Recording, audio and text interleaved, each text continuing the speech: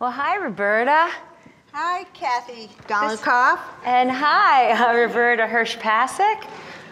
Actually, we've had our names mixed up in this way at several conferences, so we thought we'd share it with all of you. We are so delighted to have been given this award among our most distinguished colleagues, many of whom are here today. Thank you so much to the Association for Psychological Science. And today what we want to do is share a talk with you that we called Living in Pasteur's Quadrant, Navigating the Uncharted Waters Between Basic and Applied Research. So everybody is talking about developmental psychology in early education. Either it's child care, or brain-based education, whatever that is, or high-quality preschool. Then there's that 30 million word gap, which is the amount of language difference between what is addressed to rich and poor children. Oh, we have the grade level reading campaign, which is going to ensure that across the nation, every child in third grade will be reading at the third grade level. And STEM or STEAM, science, technology, engineering, and the arts is on everyone's lips. But some of us, many of us, are wary about what they're saying. Take Eric Jensen, for example. Eric Jensen, do you know that in 0.38 seconds, you can get 412,000 hits on Eric Jensen for his top 10 brain-based teaching strategies? When we know quite a little bit about the brain yet for its application to the classroom. Oh, there's products like Brainy Baby with the left brain and the right brain. You can buy 2 separate cassettes. You can throw your money out twice. Isn't that wonderful? Now, at a recent White House conference, Bridging Neuroscience and Learning, we had a huge discussion about how could all these products be out on the market? And they asked a very simple question. Can any of us name one study, just one study, and there were a lot of neuropsychologists there, one study on which these kinds of products might be based? Consensus view, not one. So that doesn't stop anybody out there. There are about 1 million so-called educational apps that will help your children learn everything from math to toenail clipping to second language learning. Now, we woke up one day and we said, what does it really mean? What does it mean to be an educational app? We couldn't quite figure it out because those things that were called educational seemed to have no bearing on any of the science that we knew about. So we decided to do something about it. So we wrote a piece with several of our colleagues, some of whom were in the app biz, for psychological science in the public interest, where we gave principles for evaluating apps in the real world. And we hope to influence the second wave of app development. Moving from the Wild West to the second wave. Now we have to get to our absolute personal favorite, and here it is. Your baby can read.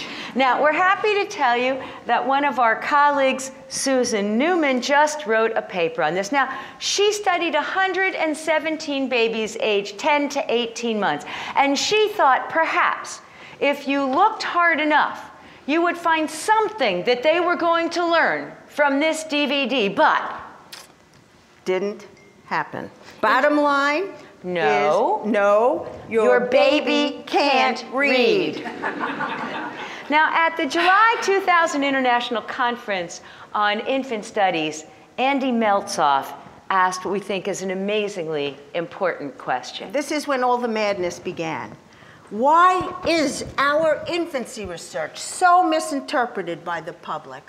Why do they translate our findings on number to mean babies can do addition, subtraction, multiplication, and division, and our findings on language to mean babies can learn to read?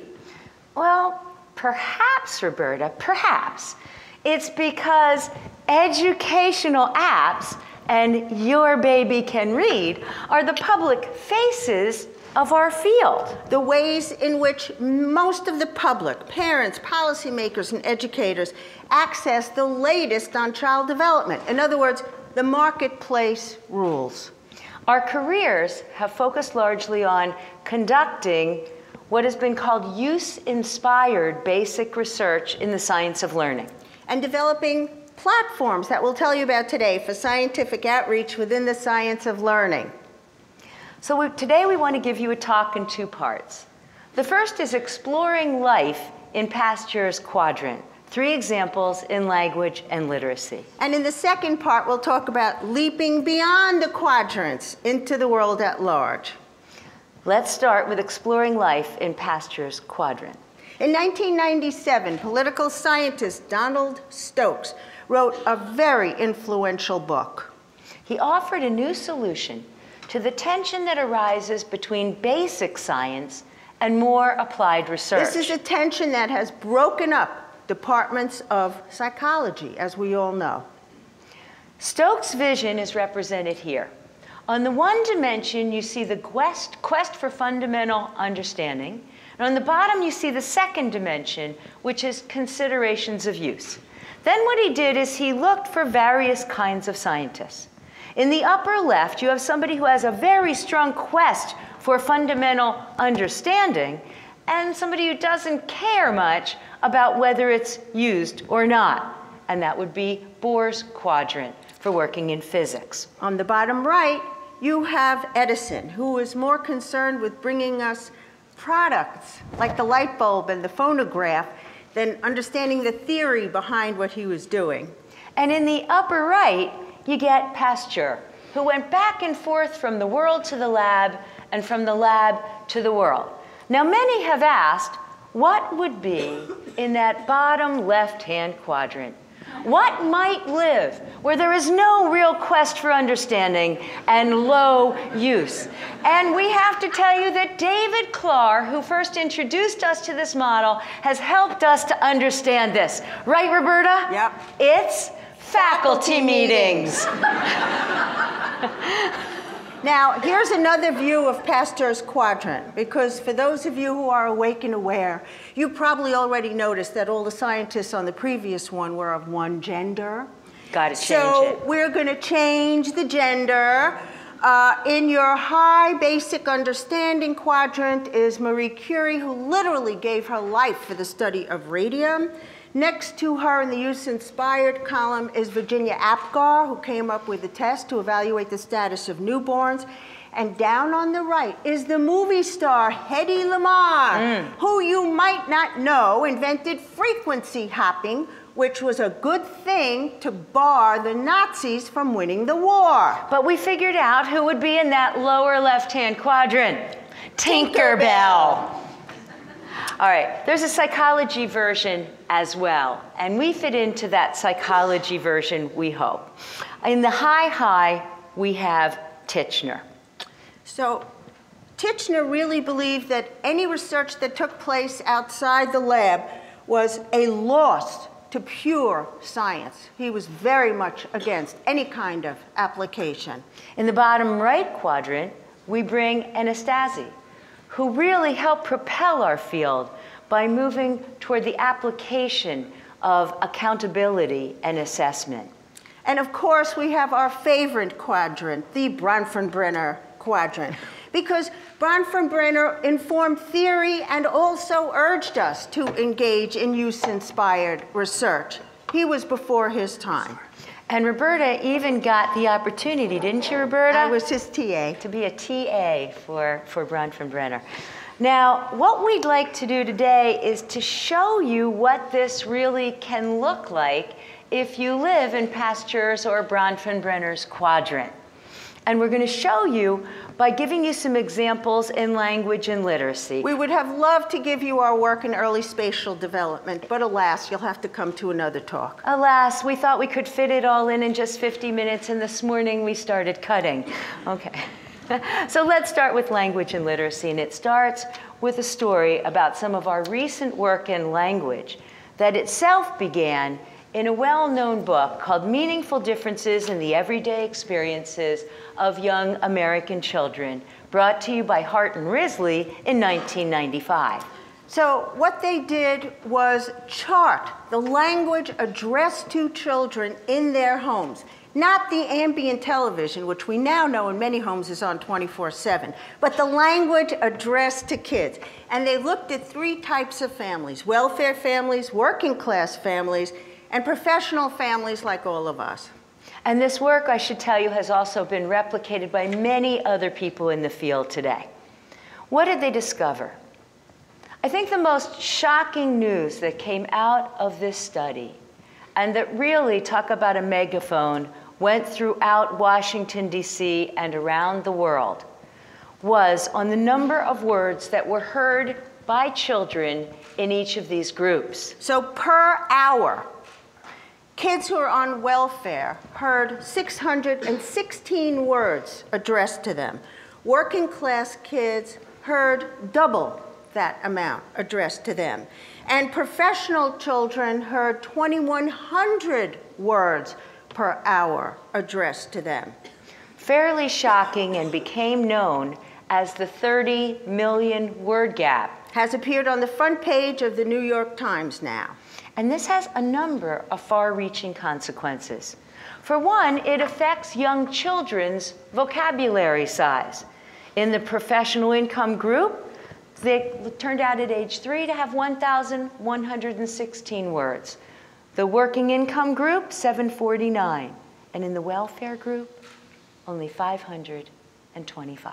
So why do we care about this? Why is vocabulary so important? There are many reasons. We just give you 4. First, verbal IQ correlates with school achievement.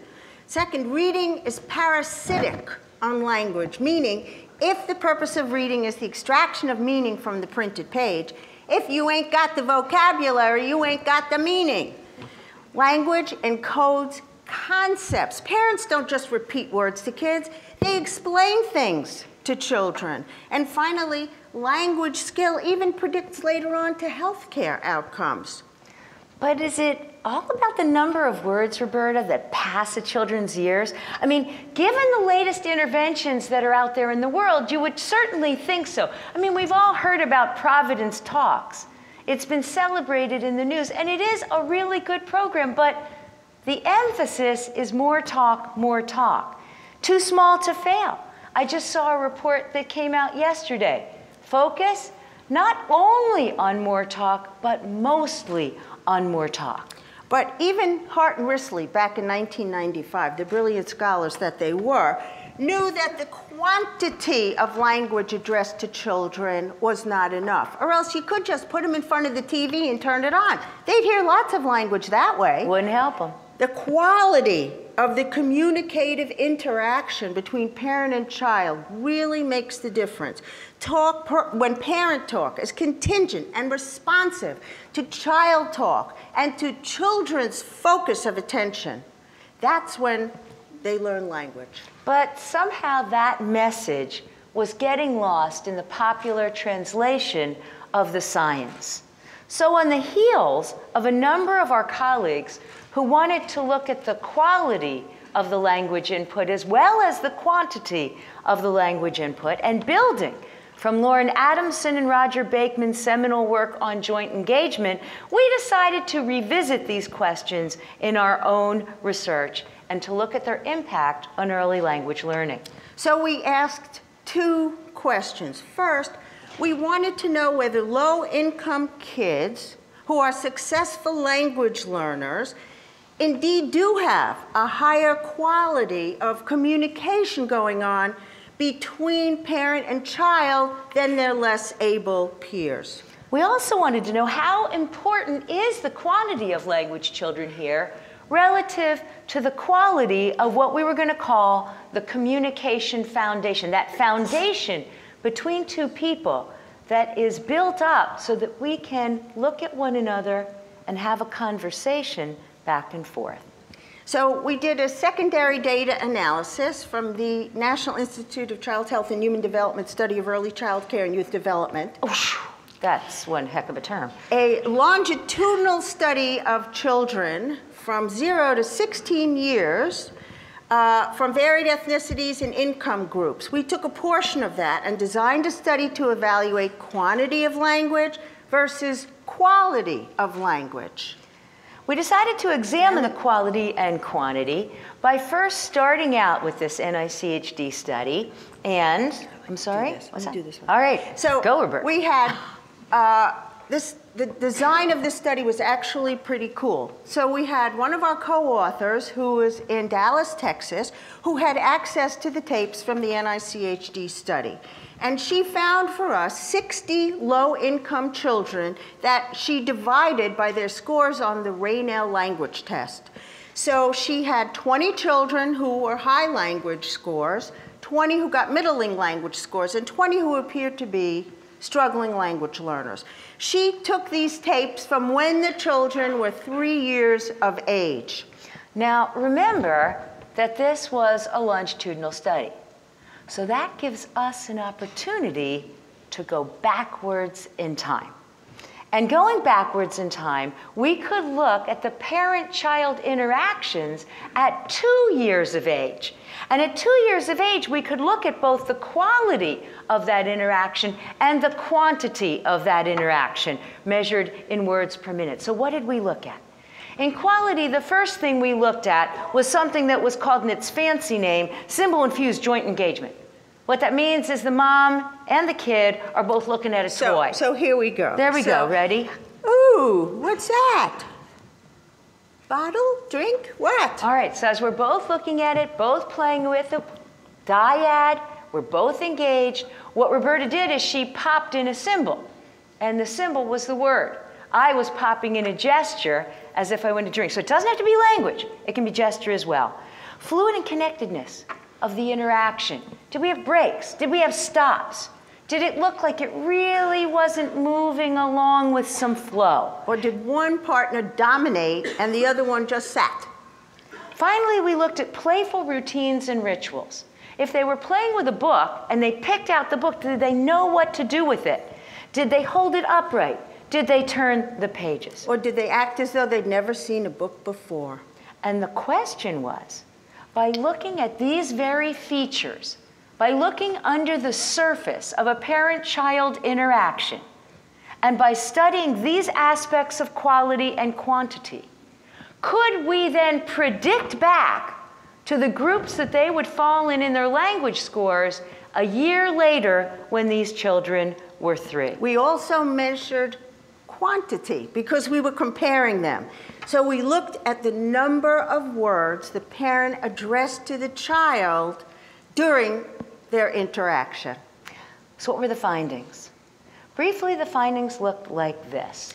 If we look at the quality of the input, those 3 measures that we told you about, you can account for 16% of the variability in the 3-year-old's language score by looking at the quality measures of that interaction when the children were 2. You gain another 10% if you look at the overlap of quality and quantity. So 26% could be predicted by some aspect of the quality of that interaction. Should we ask you to guess how much was uniquely predicted by quantity? Uniquely predicted by that which we are spending most of our time doing and talking about in the world today. Answer, 1%. So what's important about this study is that it isn't about poverty. All these children are from low-income homes, and we found that some of the children had fine language outcomes because their parents engaged in quality communicative interactions with them. So fluid and connected conversations, or what we call conversational duets, require serve and return and return and return. Learning language can't be a solo performance. It has to be parents talking about what kids are interested in. Finally, we talk about this through the metaphor of filling the gap. We know that low-income children don't have as much language, so let's fill the gap. Let's open up their heads and just pour in more words. But instead, we might be better served by talking about building the foundation. And we've been encouraging a lot of policy initiatives now to talk about building a foundation instead of merely filling a gap.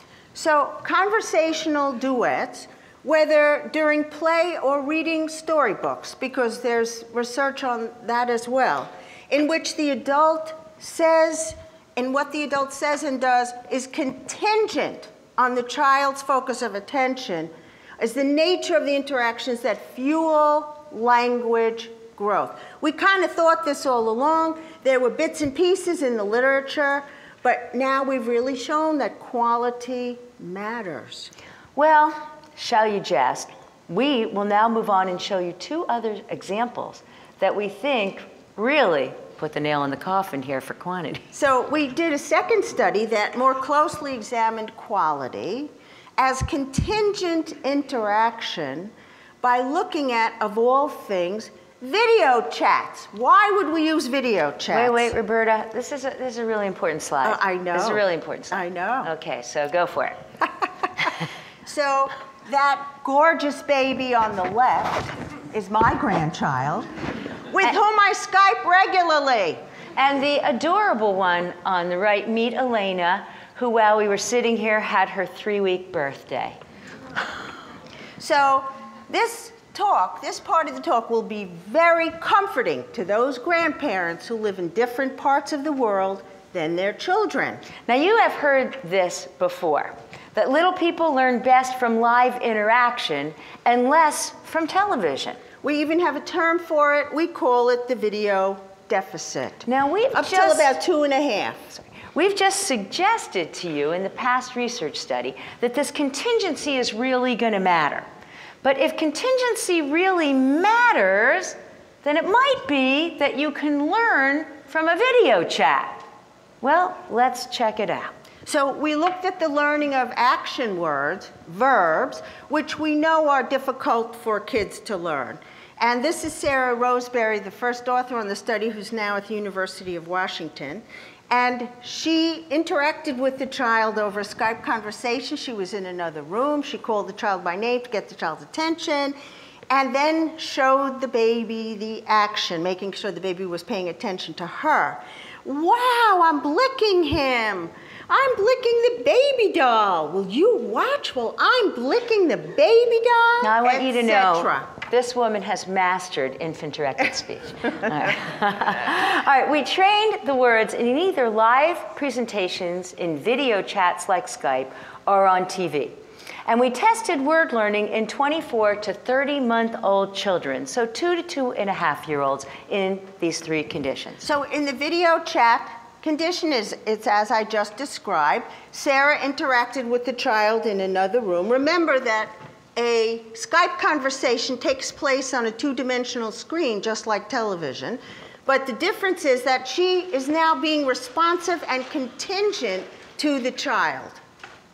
We did live interaction. That's with a 3D, real, absolute human being right there teaching the words. And we had a yoked video training condition. So this is when Sarah showed the children a video she made with a different child. So it had exactly the same training on the words, but it was not contingent and responsive to the child. In the test phase, we used a split screen design, and the child would see on one screen the matching action, and on the other screen a non-matching action. Now look carefully at these pictures. You see they look nothing like Sarah when she is displaying the action. What they are is they're taken from Sesame Street. Thank you, Sesame Street, for sharing these clips with us. But to do this, the child not only has to learn the word, but she has to be able to extend the word to a new instance. That is, really learn the word. Let me point out that these actions, although they're static here, were actually dynamic.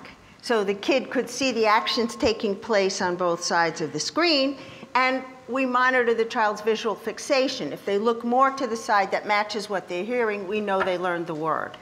So the question was, could kids learn the verbs? And was the video chat better than the live or more like the TV condition? Take a vote. Okay. All right, how many of you think, by the way, that video chat is going to look more like live? Oh, we have a lot of psychologists in this group. How many of you think that video chat's going to look more like television? You wouldn't admit it, huh? All right, so here we go. And here's the answer. Sarah found that indeed, if you look over here at the blue line, that's video chat. If you look at the red bar, you see live interaction, and you see on the right the yoked video. So indeed, in this particular experiment, video chat was indistinguishable from live interaction. Isn't that great, grandparents? All right, it's looking good. Well, So- let's look at what we've got so far. What we have so far is a study that shows you that in parent-child interaction, these kind of contingent responses are really, really important. We also found another case where if you even put contingency on a 2D display like a video chat, what you get is more learning than you would if you had just seen it on a 2D like television that is not responsive. Ah, but there's a huge natural experiment going on.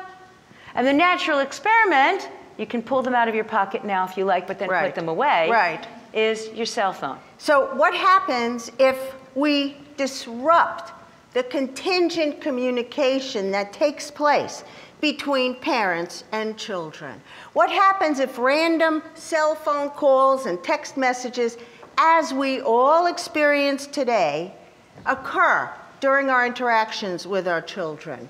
We should know, do these interruptions derail children's word learning?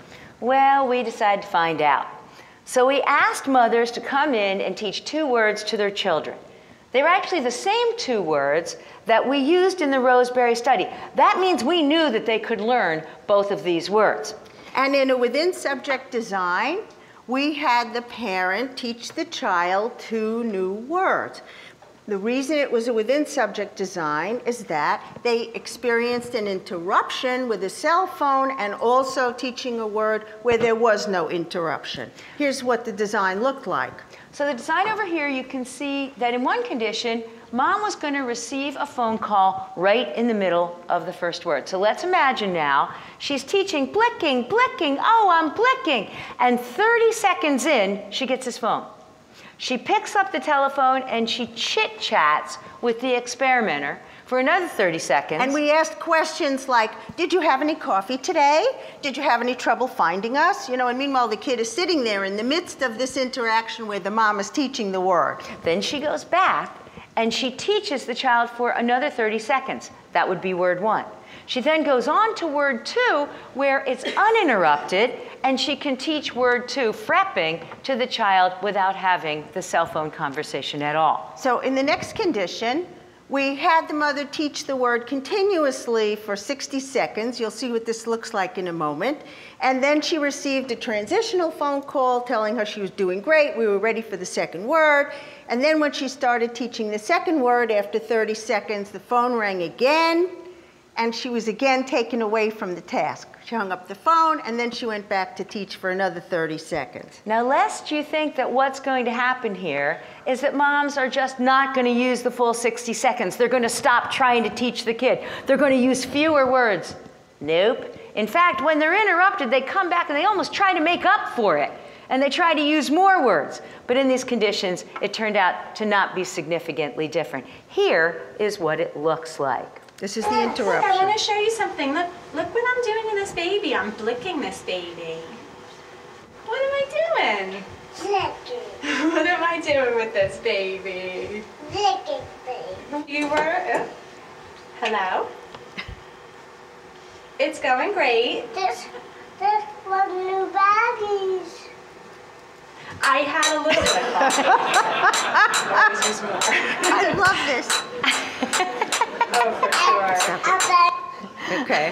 There were 30, lest you think she's alone, this happened all over with every one of our little 38 dyads. The kids were 27.2 months of age, so they were, you know, a little bit beyond 2 years of age.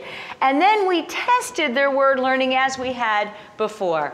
On the left-hand side and on the right-hand side, you can see the child just makes a choice by looking one way or the other. Where's blicking? Can you find blicking? And remember, these are dynamic blicking? events. Okay? Yeah. And they make a response, and here are the results. So Jessa Reed was the graduate student on this project, and the question is, did the interruptions affect word learning?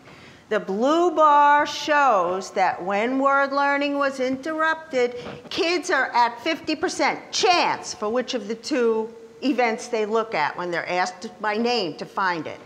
However, in the uninterrupted condition, whether it occurred first or second, the children learned the words.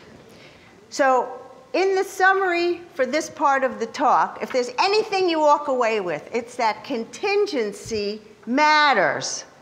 That 2 studies have shown contingency matter in conversational duets in vivo and over Skype. And a 3rd study turned this on its head and asked what happens if you don't have that contingency. And when you don't have that contingency, bottom line, you don't learn. So the message from Pasteur's Quadrant is that if you want to increase children's language, reduce the 30 million word gap. Focusing on quantity alone is not enough. The quality of the adult-child or adult-child conversation is what matters. All right, in part 1, what we did is we explored what it could be like if you lived your life in Pasteur's Quadrant and Bronfenbrenner's Quadrant. And we gave 3 examples from language and literacy. Now, getting these answers and publishing in scientific journals is important. We are thankful. We are thrilled that APS has taken some of our studies. Yes. But we'd like to argue in the last part of our talk that it's not enough to live inside the quadrants. So in part 2, we want to talk about leaping beyond the quadrant into the world at large and sharing our science. Leaping from Pasteur's and Bronfenbrenner's Quadrant raises several additional questions that I think as a field we have to grapple with. The first is, when has the field amassed enough gold standard data to share with the public? And the second is, how do we best share the body of evidence in ways that protect the integrity of the science while still informing practice? So on when to share. So many of us are often reticent to put our findings into the marketplace of ideas because we've been trained to be skeptics and we want to run that next experiment and that next control. But we actually know a lot based on strong bodies of data that can be used to inform the public. And in the past several years, what we've done is try to suggest overarching principles that we might draw from a certain area of knowledge. In one, it was in language acquisition, where we came up with 6 principles that we think capture the current state of the field.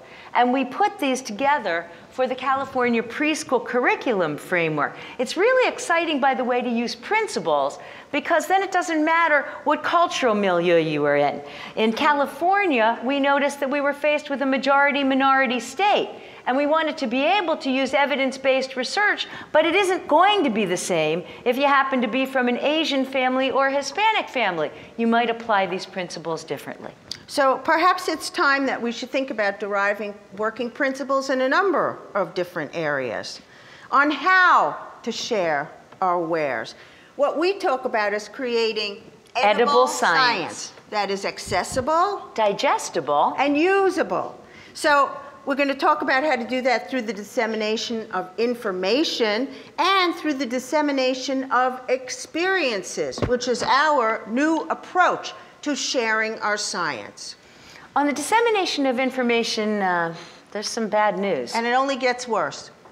The first bad news is even when you have a really popular journal like Pediatrics, it has been tabulated that a full 17 people read your article. So don't think disseminating is happening when you are publishing an article.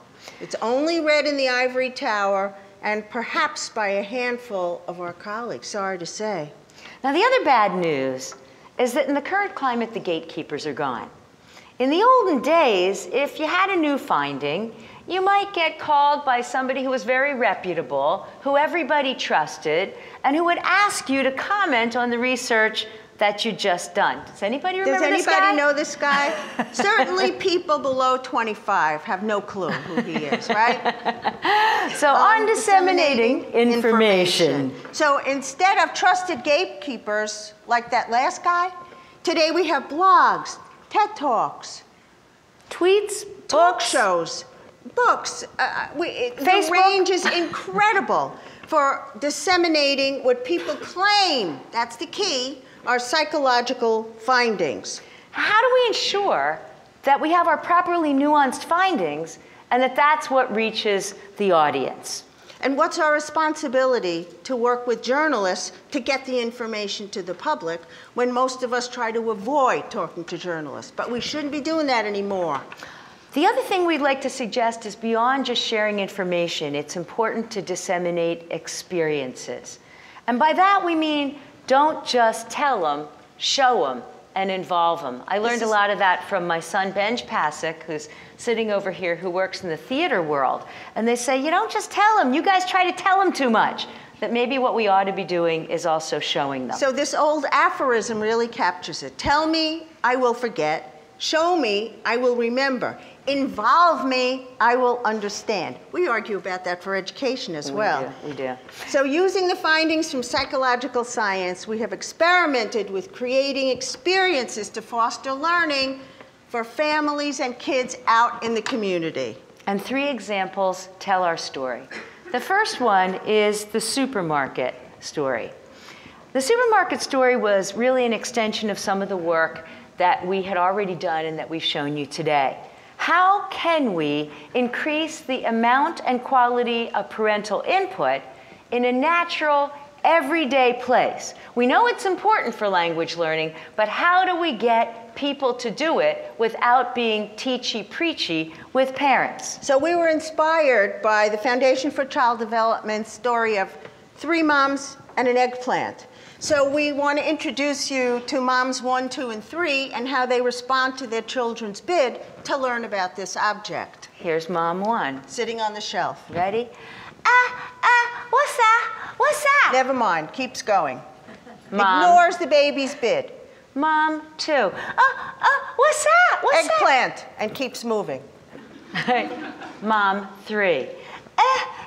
What's that? Oh, here, feel it. That's an eggplant. It's one of our only purple vegetables. Shall we buy it and take... We know this is a lady who lunches. We know that. But we could have more conversation with our children in places where we go every day. And that's what we tried to create.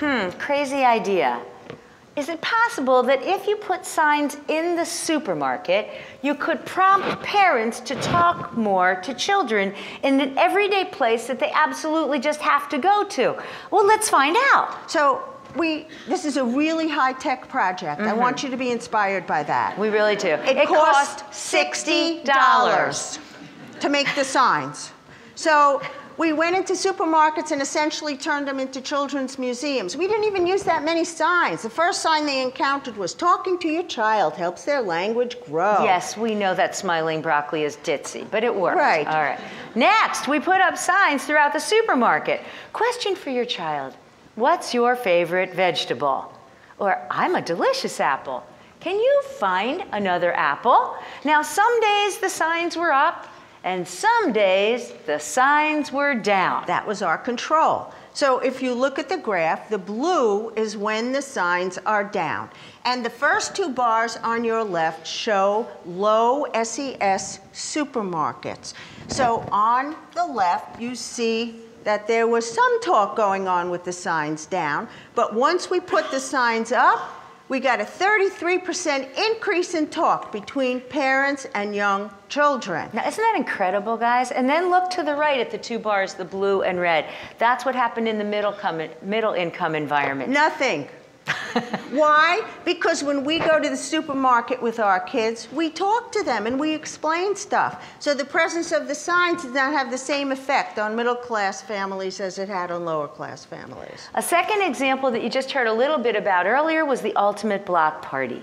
In the ultimate block party, the idea was this. I remembered hearing that there was an art exhibit that was in Central Park, and thought to myself, wow. The gates? Gates, was it? Might have been the gates. And thought to myself, maybe, just maybe, we could have science in the park. What would that be like? And Roberta and I developed an idea bringing the science of learning into Central Park in 28 scientist-vetted activities, each built from one of your research articles on spatial learning, executive function, literacy, mathematics. And we were supported by the National Science Foundation in part, and we sold absolutely nothing, which was one of the highlights of the event for my daughter-in-law who's here, Sasha. All right, so over here you can just see a couple of the activities. One was the world's largest Simon Says Now, impulse when you think control. Simon Says, you know it's just a kid's game, right? No, because if we say, put your hands on your head, and I haven't said Simon Says, you lose. So children actually learn inhibition or executive function by playing Simon Says. In the bottom left, you see the exhibit by Lego, and they gave us all green blocks. Why all green blocks? Because then if you have only 5 minutes, whoa, then you have to rotate them. You have to build what you want to build with just one shape. And we gave out 16,000 free books that we called playbooks. Thank you, Morris. That had activities in them that we told families they could do when they got home. We said, don't throw out the book. We worked really hard on it. All right, but we're moving on because we only have 5 minutes. Right. We had over 50,000 participants in New York City with strong showings in later ultimate block parties in Toronto and Baltimore. The reach, 10.2 million people. And that was even before we had a major New York Times article that came out covered 1 month the event. later because nobody believed this was going to happen.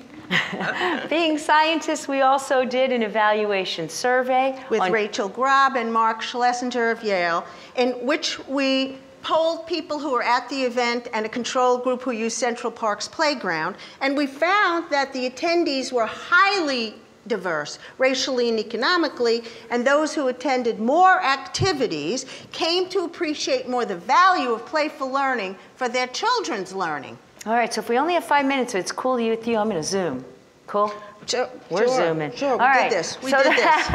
All right, so the last one we want to show you is our newest idea that we think is going to be implemented in the city of Philadelphia, and we call it Urban Thinkscapes. Here are the ideas to take more everyday places and see if we can transform them into learning cities, or what we're calling smart cities. Here you see one example. This is with our architect, Itai Palti, who is from Tel Aviv, Israel, and is a genius. Oh, he's He fabulous. takes our ideas and somehow molds them into architectural structures. And what we have here on the left is transforming a streetlight, a simple streetlight, into an experiment in light. And on the right, you see how we can transform a streetlight so that a child can move a dial and get animation on the sidewalk. I would say keep going. Go ahead, just give the puzzle bench. So we have this puzzle bench that's at bus stops. And for low socioeconomic status children who may not play with puzzles, this is an opportunity while waiting to interact with their parent, hear language, and interact with the puzzle. So most of the science of learning efforts that are out there are based on school reform. But notice that each of our dissemination experiences engage children and families in the non-school time, the 80% that children are not in school. And we think that each affords researchers the opportunity to do use-inspired basic research. In some, then, the field of psychology is often divided by those who do basic and those who do applied science. But use-inspired research, as in the science of learning, helps us navigate a new road in which our work is relevant to both theory and practice. But doing the science is not enough.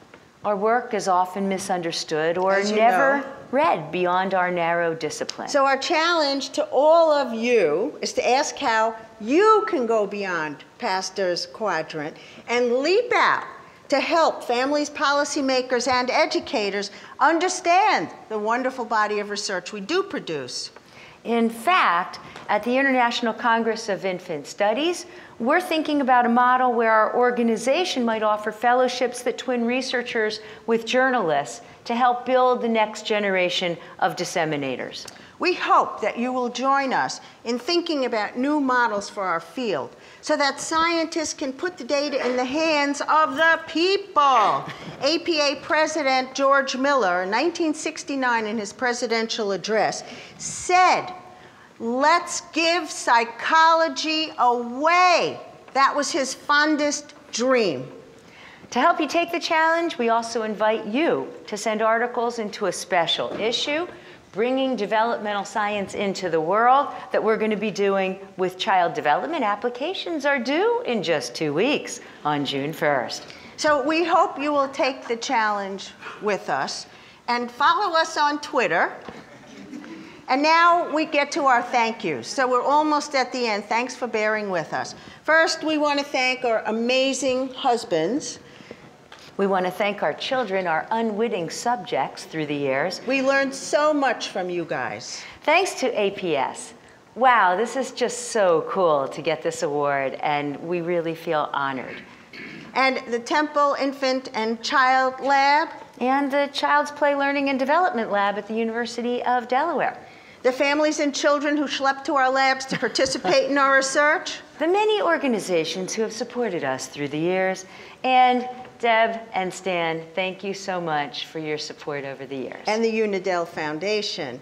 We really, really appreciate being here and sharing our passion and our message with you. And thank you so much for coming.